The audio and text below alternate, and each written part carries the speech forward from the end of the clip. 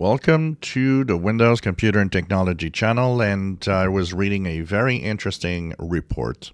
The report looks at the habits of consumers with their own accounts, and the report is very interesting because it actually says that the number one reason people get hacked on their different accounts, say Facebook and so on, is because they reuse the same password everywhere. And that habit has to change.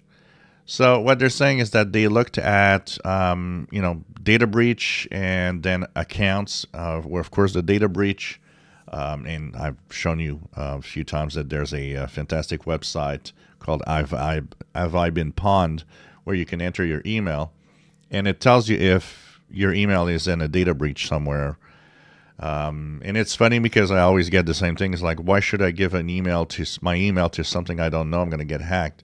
You don't get hacked simply because you give an email. One. Second of all, you have to stop. Everybody has to stop thinking that their email is private. It's not. Your email has been scooped up so many times on the web by bots that it's everywhere. There's nothing private about an email. Always remember that. Your email is like your public postal address. It's visible. It's not something that is invisible. So, if you think of your email as something that is visible to everybody, because that's the way it is, if you think about the fact that you haven't turned on two-factor authentication on your accounts, because that, the security report says, is a great way to prevent being hacked, even if you're using the same password everywhere, because they have to authenticate through your devices, a phone or a phone call, and so on, and sometimes even an email. But they say that the majority of people, you reuse the same passwords everywhere, and it's a huge security risk.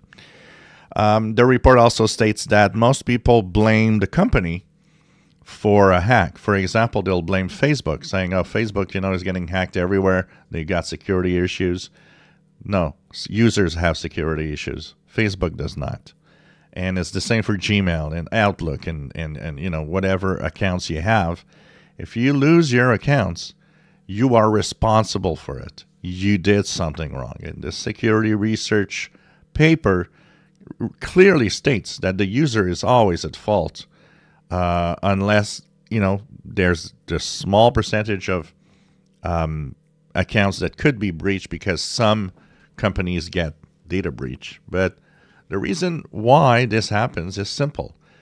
Think about your email being scooped up by bots everywhere.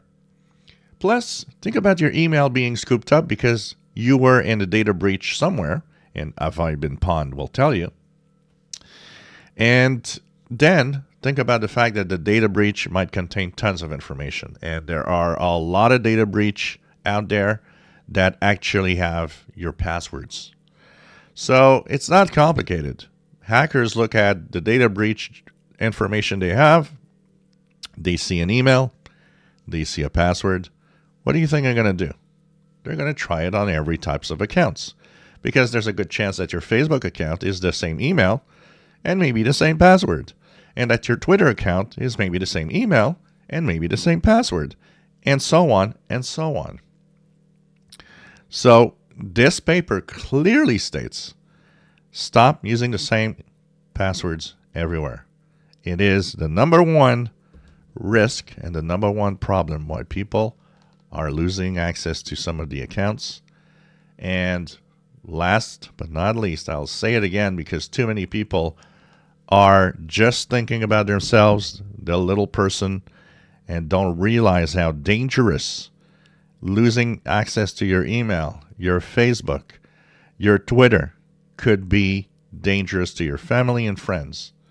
How? Because now they're going to get tons of spam, but tons of emails from you, because that's what they think. They think it's you, that will say all sorts of things to try to get money. So stop thinking about just yourself. Think about the fact that it's a huge danger for everybody else. that you lose access to these accounts.